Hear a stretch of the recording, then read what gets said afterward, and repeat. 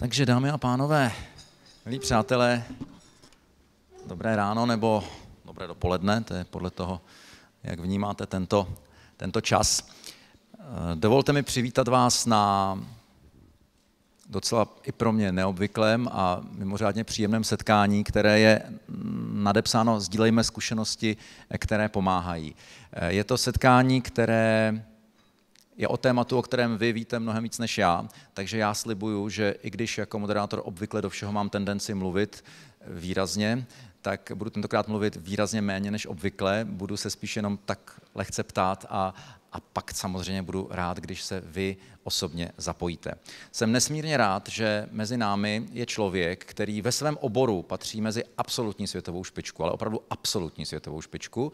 A navíc je to člověk, který v oboru, který vy znáte, má svoje velmi bohaté zkušenosti. Jsem velice rád, že je mezi námi světoznámý golfista pan Ernie Els. Vítejte.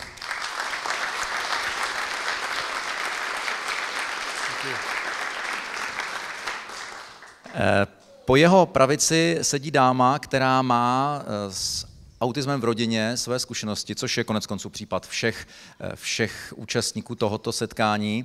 Zakladatelka nadačního fondu AutTalk Kateřina Sokolová. Vítám vás. A konečně je tady ředitel řízení letového provozu, pan Jan Klas. Prosím, dobrý den. Tak. Já se jmenuji Jakub Železný a mým úkolem tady opravdu dneska je jenom předávat slovo a trošku hlídat čas, tak doufám, že se nám to podaří. Ernie, if you don't mind, could you please explain us your connection to autism? Good morning, ladies and gentlemen. Yes, so I'm from South Africa originally, and we lived in England for quite a while. Because I play golf, I need to be central, so we lived in London for a bit. So we moved to London and we started a family, myself and my wife. My wife is flying in this afternoon to Prague, and my daughter, who is 20 years old. But we started a family in 1999. My daughter is 20 years old now, obviously. And then we always wanted to have 3 or 4 kids. So our second child was Ben. Ben was born in 2002 in London, and you know, it was kind of ironic that in 2002 I won a major championship in golf. It's a big thing. I won the British Open for my 3rd major. My wife was very pregnant when I won that event, and Ben, our second child, was born in 2002 in October, the 6th. And I was actually at the birth of both of our children. Birth was both times was very natural, but soon we realized, you know, Ben's behavioral it wasn't quite the same as Samantha, our daughter, at about the same age, around about 2 or 3. Also, Ben looked a little bit different than Samantha, and we thought it was just the boy thing. You know, his head was a little bit bigger. He was a big boy. But around 2 or 3, we could sense that you know, he was a little bit slower than Samantha. For instance, he didn't walk. He didn't even try and walk around 1 years of age to even 18 months of years of age. He didn't really crawl, and the contact was very different from what Samantha was doing at that same age. So, you know, we didn't quite know what to do. We started getting on the internet to look at different scenarios of what might be going on. We started looking and going around London to some doctors and so forth, and they said no, he's just a little bit slow, and so on, so on. So you know, as time went on, we got a little bit more nervous, a little bit more we were a little bit more confused, to be honest. And then finally we found the autism website. So we looked at all the different ways of what people describe autism was all about. And we almost self-diagnosed Ben, you know, at a very early stage, until we found more people more in the expert field, in the field that's more expert in that world. So that's how we basically diagnosed our son to being autistic. As it turns out, you know, we can talk about it through this morning, but he's 17 years old. He's going to be 17 in October. He's quite severe in the world of autism. He's not very verbal. We keep working with Ben. He's got the most gracious attitude towards life. He's very happy. We try to live in his world instead of pulling him into our world. We've really seen what makes him tick, what his perfect day is all about, and we try and go accordingly. He's got a great a life.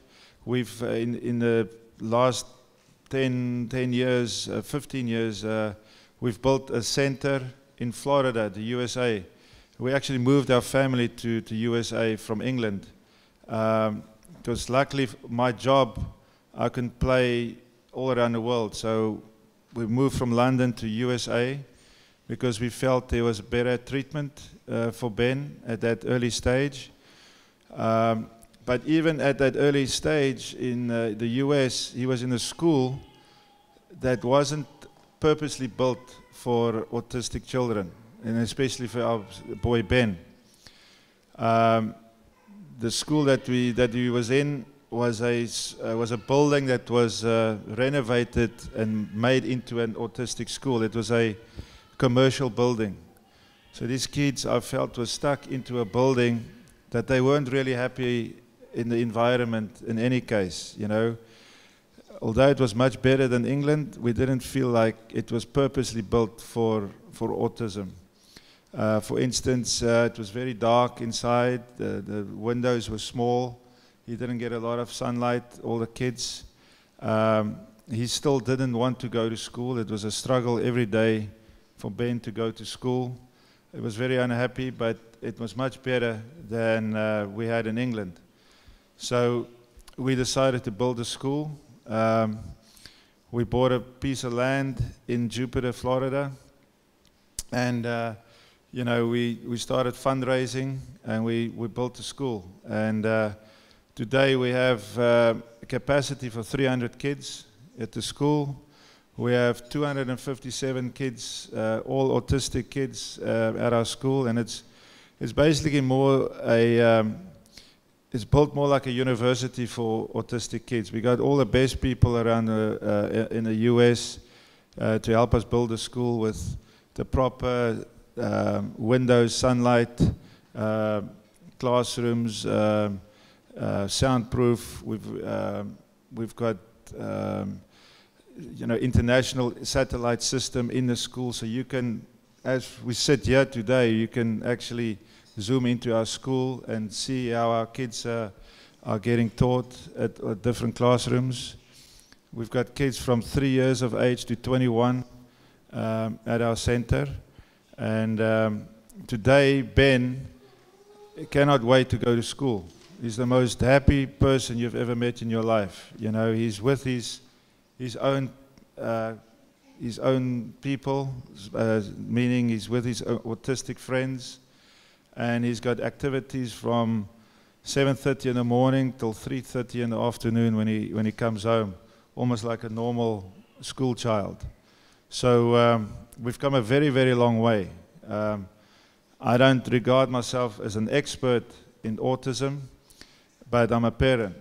And whoever's parents here this morning will know what I'm talking about. You know, you can have people try and tell you how to raise your kid, but if you don't have a kid with autism, you don't really understand, what you're dealing with. So, and they're all very different.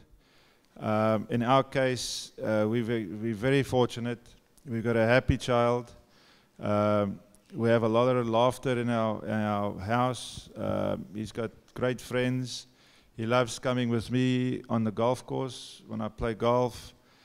He loves swimming. He loves outdoor. He loves horse riding. He's different than us, but in his world, he's perfect. So, that's my story. Thank you very much for your story. Thank you very much for sharing the experiences. I'll have some questions later, but let me ask Kateřina. Kateřino, jak vy jste se dostala k autismu? Prosím, jenom vemte si od Ernieho mikrofon, máme jich málo. Děkuju. Dobrý den všem. Tak vlastně mě k autismu přivedla rodinná zkušenost, protože můj bráška Radovan trpí těžkou formou autismu. A právě z tohoto důvodu jsme se společně s mým tátou Janem Sokolem, který tady dneska sedí taky s náma, rozhodli, že založíme nadační fond. Rozhodli jsme se, že ho založíme z toho důvodu, protože opravdu víme, co ta péče o autistu obnáší, víme, jak to je náročné pro všechny zúčastněné a vzhledem k mojí pozici jakožto bývalé miss a modelky, tak jsem možná měla možnost to téma trošičku víc viditelnit, měla jsem možnost dostat se k určitým kontaktům a proto jsme téměř před 4 lety založili nadační fond AutTalk. Aut od slova autismus a talk jako mluvit, takže pojďme mluvit o autismu. A naším cílem je podporovat rodiny pečující autisty. V podstatě zaměřujeme se na několik forem podpory. A to je přímá finanční podpora rodin, taky organizujeme různá setkávání pro pečující rodiče. V rámci těch setkávání zveme různé odborníky na autismus.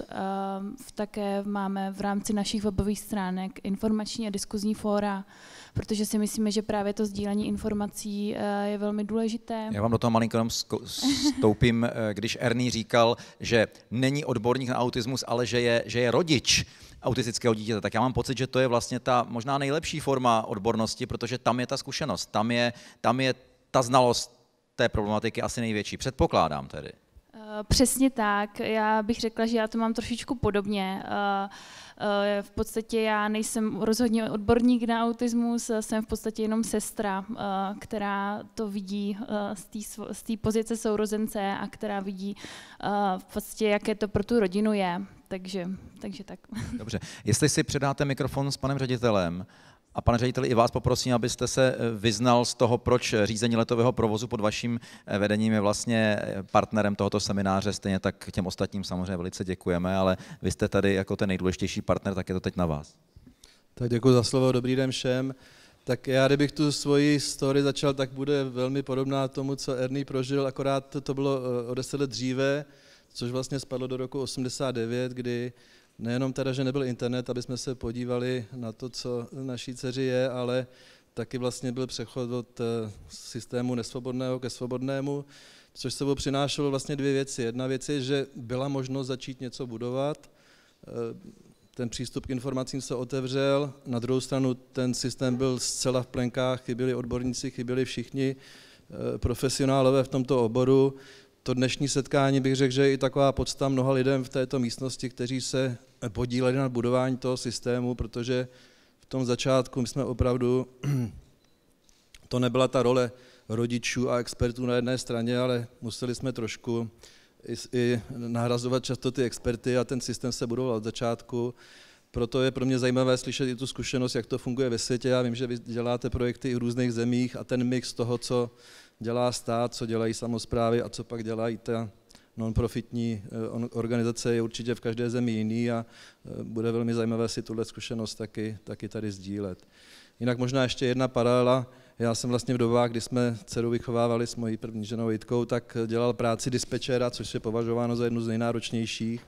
Takže jsem měl souběh těchto profesí a protože vy máte vlastně souběh golfu a výchovy, tak to je, já jsem golf v té době nepovažoval za nic náročného mentálně, ale protože jsem začal hrát, tak dneska už vím, že to je o té mentální přípravě, takže možná tady taky ta paralela trošku i s tím, že souběh těchto činností taky vyžaduje, bych řekl, velké nasazení. A vy jste elegantně ale obešel to, že také jste založil nějaké zařízení. Tak to neobcházejte, prosím. V rámci toho budování systému jsme lecos zažili, my jsme vlastně pomáhali vybudovat speciální třídy, jsou tady zástupci mnoha organizací, které znám, Autistik byl na začátku jako jeden z prvních, který vůbec tady propagoval autismus, byla možnost zvát různé odborníky, ale řada rodičů skutečně i překládala texty, pomáhala s čím se dalo a do dneška s mojí první ženou Jitkou provozujeme chráněné bydlení, které bych řekl, že je takovým příkladem, jak má vypadat péče o autisty dospělé. Děkuji. Prosím, vraťte mikrofon Erniemu a já asi poprosím technika, jestli bych nakonec přece jenom mohl použít ten hlavový mikrofon, který sice nesnáším, ale abychom to tady nešerovali,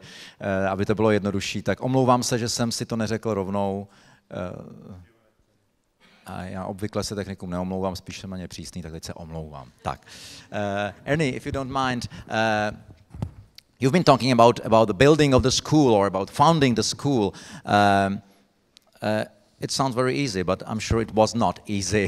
How hard was it? How hard was it to communicate with authorities? How hard was to find the real teachers? Because the attitude to autistic kids must be special. So could you tell us, please, more about this process? Yeah, no, it's a huge project. You know, at first I wanted to get into the science of autism, of what causes autism, why does autism happen, and so forth. As we went through those kind of layers, we found out that there were quite a significant group of people, especially in the US, that's in that field of trying to find out what is going on in the world, if there is anything in the world going on, whether it's because of our new world situation, you know, with communication, foods that we eat, what's going on in the air, and so forth. There are people out there in the US with huge foundations. We found that, especially in New York, you know, obviously it's the biggest capital of money center in the universe. We met with a lot of people in New York, from the Simons Institute to many other foundations, that there are people in place that is trying to find out scientifically what's going on in our world, why autism is happening, and why it seems like it's growing. You know, there's bigger numbers happening. You know, at the moment, I think there's one out of every 70 kids born in the US has got autism. You know, it's of male kids born in the US, 1 in 70 has got autism. So it's amazing numbers coming through. So I was diverted into, especially with my wife. You know, I wish you could meet my wife, but she's on her way here. She's the one that really started driving me towards getting something built, purposely built, as I said, for our son Ben, and then from the community where we live in Florida. We live in a small seaside community in Florida on the East Coast, just above Palm Beach. So we've been there for a while. But to buy land in Palm Beach is very expensive. So we looked around and we found a parcel of land, quite a few acres. We found 20 acres in Palm Beach, and then the process of building the school started. And as I said, we wanted to build something that was purpose for. The purpose was to really build something special, like nothing's been seen before in the autistic world. And I wish I had a slideshow here, but if you go onto the website, you know, you go into my website, ernieels.com, and go into our autism side of the website, you'll find us, and you can check out the school. But we took a lot of advice, obviously, from from the best people around the world, and even our builders, the builders that built our facility, is part of our foundation. So, to start from the beginning, we started a foundation. First, we had to start, raising funds for the school. And through golf, I'm quite well known, in the US and so forth. We started doing it through golf. We started doing golf tournaments. We started a golf events program. So everything at the start was all about me playing golf and inviting people to play golf and telling them about our story. It was very difficult at first because people have stories to tell and have fantasies of things. So I felt for a while we were just telling them about a plan, and we never really got something in the ground. So it was a lot of pressure on everybody to speed things up and to get things in the ground. So we did that after 2 years of fundraising. We still fundraise. We've raised over $50 million, in the US. So it's a big project.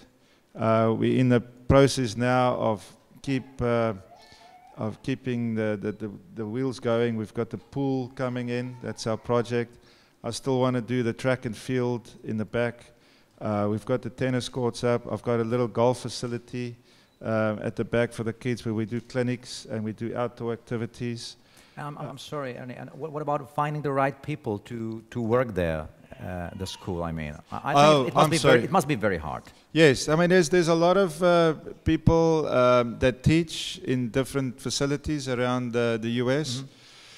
And when I saw our facility, they were standing queue to come and teach at our facility because it was a proper classroom. It was set up properly. We brought in Marlene Sotelo, who runs our school. The staff in our facility was handpicked around the country, around the world. So it's all people that are experts in the field of teaching autistic kids and having programs, different programs, whether it's verbal programs. We've got music studios, we've got sports activities. We've got all kinds of people in their respective fields that are very good. Jan was talking about his experience during his air traffic controller job, that it was very hard to concentrate on this extremely hard job on one side, and on the other side, I have a seriously ill kid at home. What is your experience? I mean, concentration on golf, it's something very specific, and to think about golf and to think about Ben and to think about your school, it must be a big mixture of feeling, I think. Absolutely. I mean, I'm sorry, it's too personal a question, but no, absolutely. This is the questions you have to ask because it's such a personal thing. It's not something that you want to share too much, and that was one of the reasons why we went public with our situation. We went public with our situation in 2007, 2008, around there. So Ben was about 5 or 6 years? Ben was just 5 years, 6 years old, 5 years. And obviously then you understand, we understood a bit more about autism. And as a male parent, from the male side, it was something to get over, emotionally, and being quite well known, in the golfing world. The only organization we ever knew about was Autism Speaks, which is a very public organization in the US. They do a lot of public stuff. But nobody privately really who was well known ever said, hey, we're a family with autism. Because I felt that people held that back or try to keep it private. But as soon as I spoke out, I cannot tell you how many emails we got from all around the country, all around the world. It was like, wow, I didn't know you have autism in your family. And you speak about it. We said, yeah, we're a very normal family. with a very normal autistic kid, you know. But it's you will know, your parents will know what we're talking about, because to take an autistic kid into this room, you know, immediately there's a change, because the behavior is very different from our behavior. So all of a sudden, people look around, they go, What's going on? is your child just naughty? Your child is, you must teach your child manners. You say, no, my kid's got autism. So people got no idea about autism. So then families stay away, because you don't want to upset other people. You get on an airplane. I mean, our kid, I wasn't on that trip, but my kid was not allowed on the plane. Because people said he's going to be too disruptive. Can you imagine the emotional state of my wife, you know, going, she couldn't fly. So these kind of things happened, and it still happens, you know, around the world, and it's very upsetting for families. So people stay away. So I felt if I speak as a well-known golfer, people will maybe say, hey, there's a guy, you know, he's like me. He might be famous, but he's just like me. He's got the same problem. And that's come through in a huge way. So I feel it's got to be, it's got to start being accepted in society. And in certain societies where we talk about it more, people understand it a bit more. But I think if us normal folks understand the autistic world, they can understand us a little bit, and we can function together. So public places need to understand when we come in. It's a little bit of a different dynamic when we walk in with an autistic autistic child, you know, because there's a lot of different energy going on. But it's very different for people. It's a shock. And then they realize. My son, for instance, when he walks in, you know, people see, oh, this guy's a little different. But you give him 2 minutes, and he's got the person smiling. You know, you can't understand always exactly where he's going with his verbal, but he's got a smile on his face, and he wants to communicate with you. And people, if I could, my absolute personal quest would be if we can get the two worlds together where we can understand each other a little bit better so we can function better. That was very, very interesting, as you said. We don't want Ben to take to our world, but we want to share his world, or we want to live in his world. It sounds beautiful, but it must be difficult. Yes, it is. I mean, but as you go along, you know, we've got a lot of experience now. We've really relaxed. We're much more relaxed with Ben. We understand him better, so meaning that his routines, you know, he's got different routines. He's got certain foods. We took him off, he's on a gluten-free diet, for instance.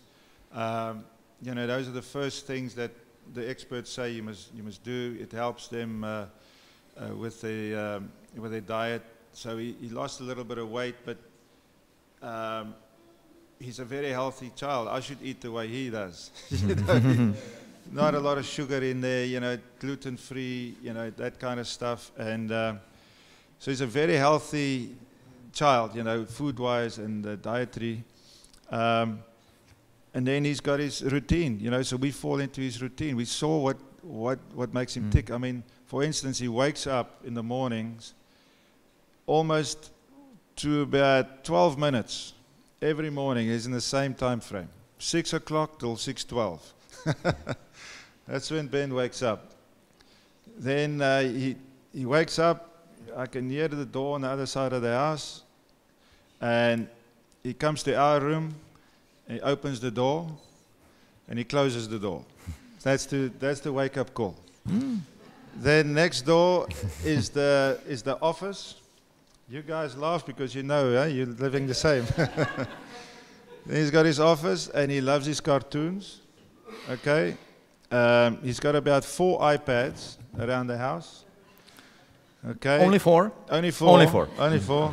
You'll know what I'm saying. He's got my telephone. He's probably got your telephone also. When the iPad dies, then he needs somebody's telephone. So my wife, my daughter, the telephone's got to be ready. But in any case, his morning routine, he goes to the office after opening and closing our door to wake us up. Then my wife gets up, gets his food ready. Not you. No. Because, she started it, so now she's in the routine. Okay, of course. It must be. Must be the same all the day. Exactly. When I try, no. Where's mom? It's like, no, I'll do breakfast. No, mom. So mom does it now, so she starts. Anyway, so he gets going with his computer, and God forbid if the power fails. When there's a power failure in Florida, either weather-wise or then there's big problems. That's why we got to have iPads ready. Because when power fails, he can't watch YouTube. He loves the YouTube videos. Traveling with myself, we were on very different aircrafts. We took videos of airplanes taking off. Big mistake. Because one of his things, he loves to watch airplanes take off. Luckily, we live near an airport, so we do that. But after he's had breakfast in the morning, 7:20, we got to get him ready for school. 7:30, out of the house, in the car, off to school. 7:45, he gets to school.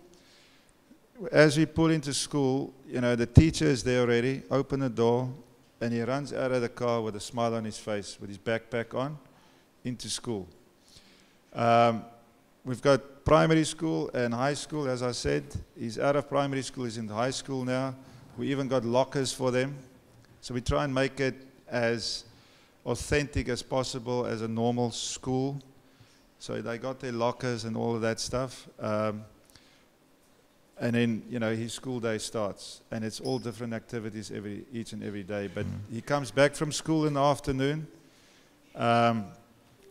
He might have activities, he might have soccer, he might have, football, he might have golf, he might have tennis, they even play basketball, but it's all relative. It's nothing expert stuff. It's just to get them out with his friends to do activity. He comes back and then he either spends time with me or in front of his computer and off he goes. But it's very systematic. Keep him happy with his routine, and we fill in around him. So it's quite complex, but it's fun.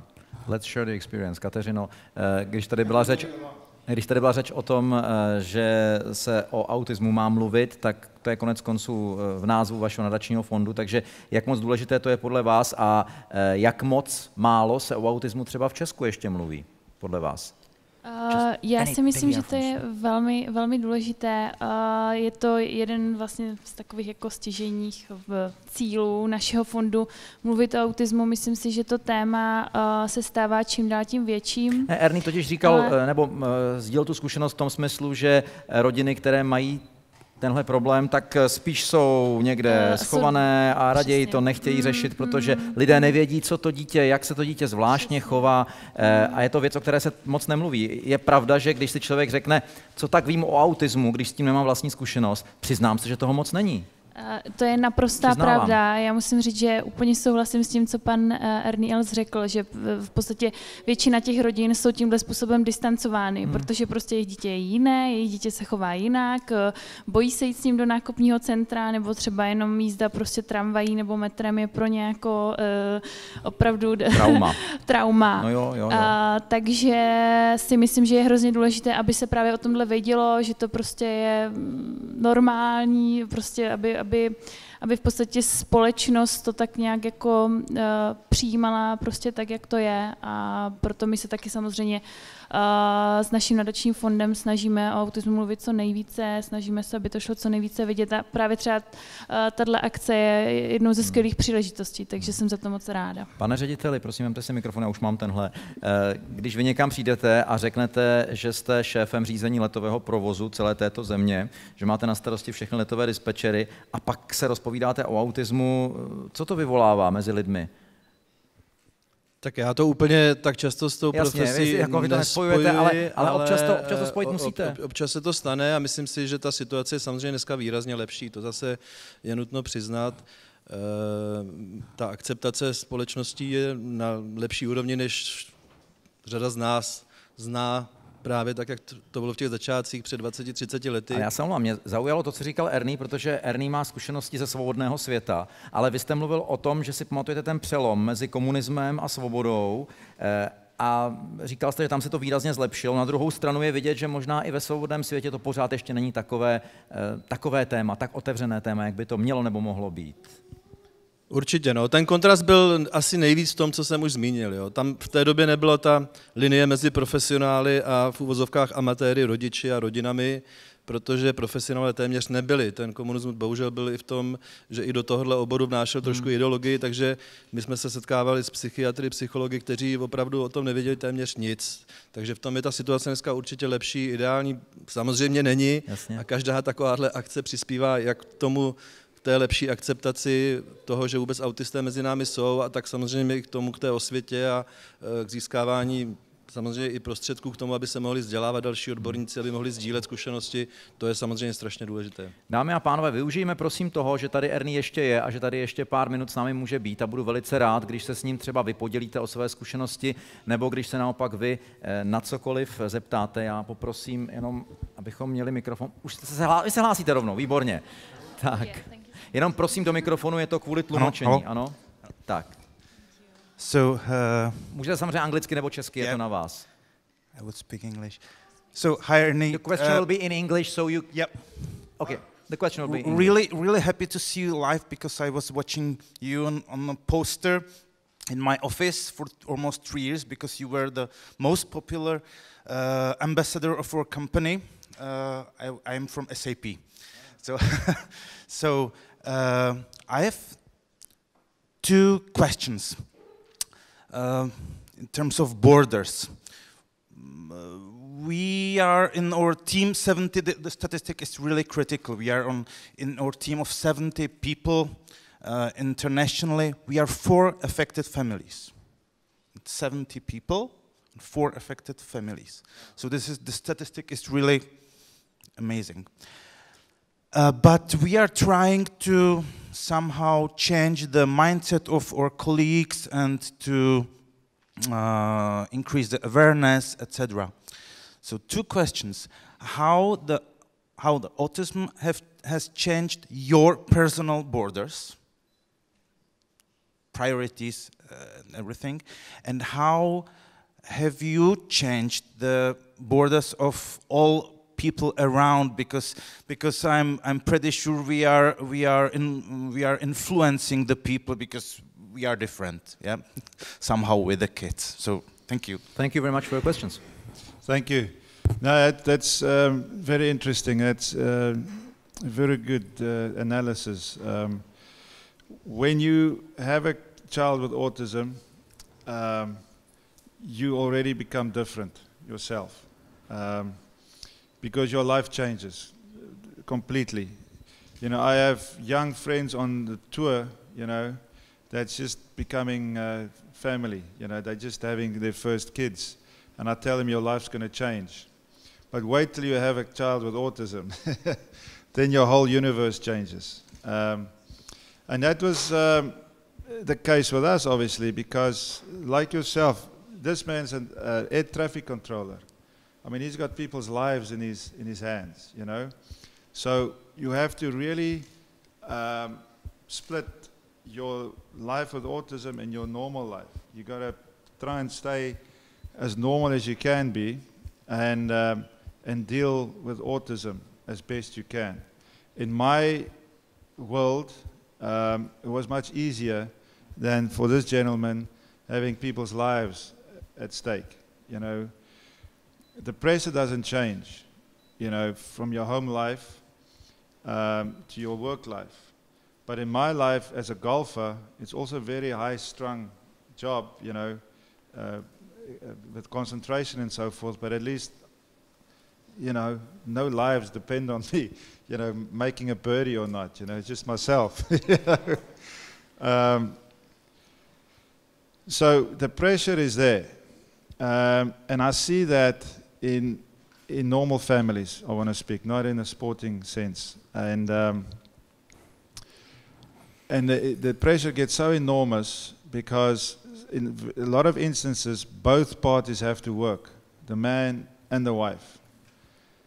And that child with autism needs a lot of attention, especially the early years until if there's a school or if there's a place where that child can go for a couple of hours. So it's very, very intense work, you know, with that child and on the family. So I see a lot of families struggle with that, as you've experienced yourself, unfortunately. And it's a very, very difficult situation. Until you find your groove with your child, it can be very, very strenuous on the relationship and on the family. To break the borders down, I think talking about it and sharing yourself, your family, which is very, very difficult because in certain societies, it's very private. And I see that around the world. I see that in South Africa. I see that in the Middle East. I see that in Asia. I see that in many, many, many countries where people just are not, they're too afraid to talk about it or, you know, to let go in certain sense, because how do you get accepted in society? But the more we can talk about it, communicate about it, the more normal it will become. And that's been our mission in the US. In the US, thankfully, again, we were very lucky because there, you know, people accept things a little bit differently than other societies. And we've had a much easier road to talk about our situation. And because of my position as a golfer in the US, where people kind of recognize me, for me to talk about it, I felt that other people were like, okay, I'm going to talk about it. And so the whole thing builds up where, you know, it's more accepted. You talk about SAP. I've been with SAP for 15 years. SAP was one of the first companies to employ people with autism into their business. Because a lot of, as you know, a lot of the autistic people are so good in certain sectors of life, and especially in numbers, you know. So they've employed these guys to work on some of their formulas, some of their work in SAP, and I think they've employed over 100 people from the autistic sector. So these things are starting to happen not only in business but in our life. We create jobs for the kids in our community, in the shopping malls, in the grocery store, at the golf courses, and so forth. So we get the community to interact with autism, and in years to come, it could become the normal. Okay. Thank you. Maybe one or two more questions. Ještě tak 1-2 otázky, jestli budou někde, prosím. Vydržte, až u vás bude mikrofon, bez něj to nejde, protože to kvůli překladu. Já bych se chtěl zeptat pana Ernie Else. Please, take the earphones, please. I'm sorry, I'm very sorry.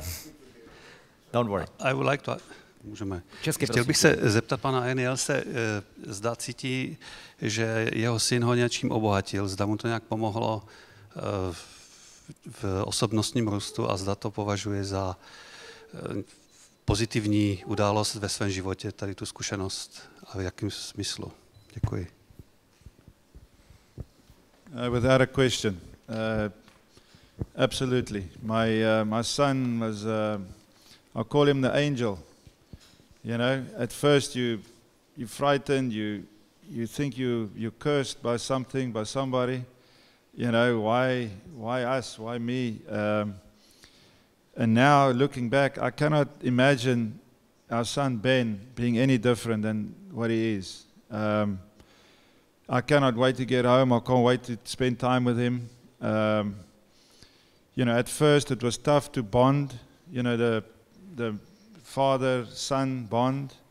You know, obviously, like a lot of people, you know, I'm a big sports lover. I wanted to play football with him, rugby, cricket, golf with him.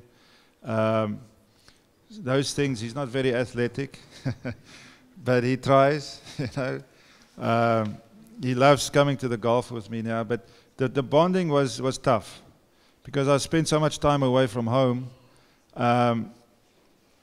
You know, between my daughter, you know, I could speak to her on the telephone or FaceTime. With Ben, he would not make eye contact or physical contact with me for many, many years. So that was quite tough for me personally. You know, I think he was fine. But today we're like this. You know, we've got a great feel for each other, and it's just amazing. I was just with them this weekend. They're in South Africa. As I say, my wife and daughter are coming here, but he's staying in South Africa. He doesn't like to travel too much. But we FaceTime every day, so I make sure I make the time, the exact time. You know, if it's 9 o'clock, it's 9 o'clock. So you got to be on time for him because he's busy. You know, he's got other things to do. So it's just amazing. I mean, my life right now, I couldn't imagine it without Ben. It's been amazing. And that's what I try and tell people that have autistic kids when they're young. You know, I've got a friend, he was in the Special Forces in the US. So he would go on missions for 3-4 months at a time, come back. Can you imagine pressure? You know, you think you got pressure. You know, you got guys, you know, doing that kind of job. Then comes home and then you got to deal with trying to bond with his son. And given him a lot of advice and so on through the years. His son is 11 years old now, like yours. And they're starting to bond now. You know, I just told him, you got to keep digging away, keep working on the relationship. And when they catch you, they don't let you go. And that's what you want. And these kids are absolute sent from heaven. They're great people. Thank you very much for your answer. Ještě nějaká otázka z publika nebo připomínka? Tak 1, 2, tak ještě 2. 2 last, okay? It's okay. I just fine. Thank you very much. Tak prosím. Jenom u vás musí být mikrofon, je to kvůli tlumočení. Prosím, vydržte trpělivě. Děkuji pěkně. Prosím. Please, would you... In English. No, in English. It's in English. Okay. Does your son have friends that you consider friends? Are they, I suppose, all of them autistic? Does he have any contact or any family members that develop a kind of friendship with him being neurotypical? That would be the question. Thank you. What a question. Yeah, very good question. Yes, he has both ends. Obviously, growing up, his sister's a bit older than him, so growing up, she brings friends to the house, and they'll play in the pool or they'll be in the house. So Ben, when he was really young, I pushed Samantha and her friends towards him to go and get themselves familiar with Ben, and Samantha, luckily, she's got a very nice personality. She's very bubbly. She's up. So she would bring her friends around Ben. And at first, Ben was a little bit shy. But when he got a smile on their faces, then he would start interact with Samantha and her friends. By the time, after a couple of months, a year or so, these friends would come home to come and visit Ben, you know. And today, as I said, my daughter's 20, her friends are 20. And whenever we come to England, that whole bunch of friends still come to Ben, to come and visit Ben. We go around the world, you know, we hop around the world, Florida, South Africa, UK. He has friends all over because of the young days. And he even makes new friends. You know, like in South Africa, we go for your winter breaks, our summer break. December is summer in South Africa, so we're on the beach.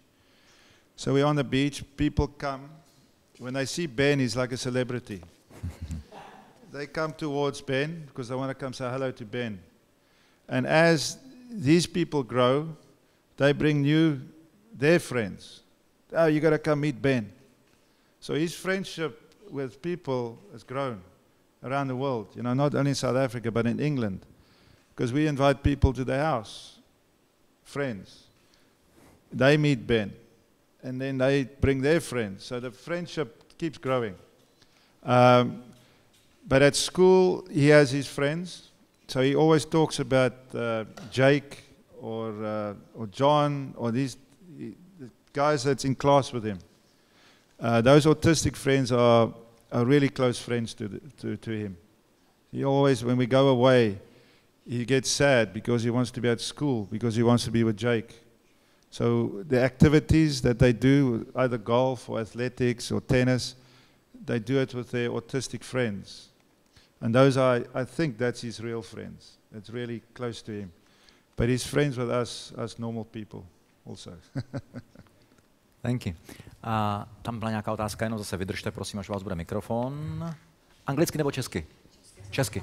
Není problém. Mě by zajímalo, jakou máte vizi s vašimi aktivitama, kam byste si přál, aby se rozvíjely, ať už vaše škola nebo cokoliv dalšího, co v tom tématu děláte.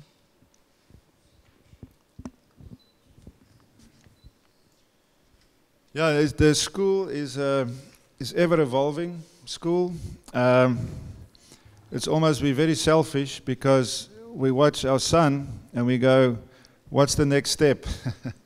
Because you know, we started the school for kids from 3 to 21. Ben is 17. Ben started in the school when he was 8. So now he's 17, 21's coming on soon. We are starting an adult services program as our next project. We find that kids who are very severe in autism can't get into normal society. As I said, we create jobs around the community in Florida. At the Safeway, you know, the grocery store or the golf club, or even at the fuel station, petrol station, for these kids to, and they love their jobs around the community, but there's going to be a bigger amount of kids coming through, so we need to organize something for them to do where they can't do it in normal life. So we're going to start an adult services wing on our facility where we can create jobs, they can arts and crafts, you know, we're going to create things for them to do to keep them busy for years to come, and maybe, you know, integrate that into the society in our community. We really want to, our goal is to integrate our community with autism, so we can work together, live together, you know, in harmony. You know, the restaurants, for instance, around our community, a lot of our kids work in the restaurants, and they love what they do. So these things are ever evolving, and we've got people around the country working with us to see what we can do further for them in the workspace. Máme-li tedy ještě nějakou, řekněme, poslední otázku? Pokud v sále žádnou nevidím, tak mi dovolte, abych vám všem poděkoval, a my máme připravenou takovou záležitost tady, we've got prepared a small check for AutTalk. Ernie, would you be so kind and give this check to Kateřina? It's more than $10,000, so I think it's not so bad. Prosím, Ernie mu dejte, jo? Tak.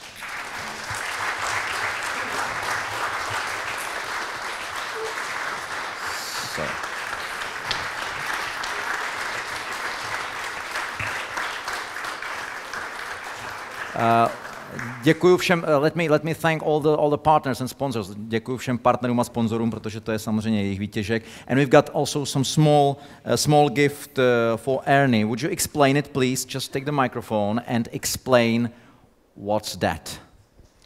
This is from a young guy. We supported him as a company 10 years ago. At the time he was a young boy, but now he's studying for being artist in this field. And we would like to give you as a present from him. Thank you so much. Thank you for coming. And